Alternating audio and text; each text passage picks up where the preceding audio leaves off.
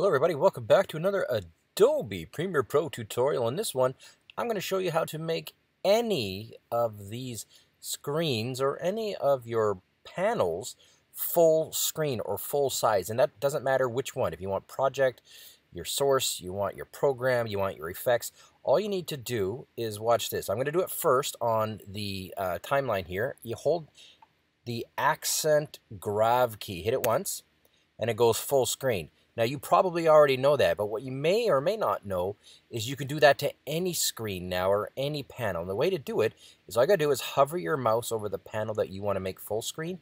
Let's say project panel, Axon Grav, Axon Grav. If I want the effect controls here to go full size, full size, full size. You see what's happening here?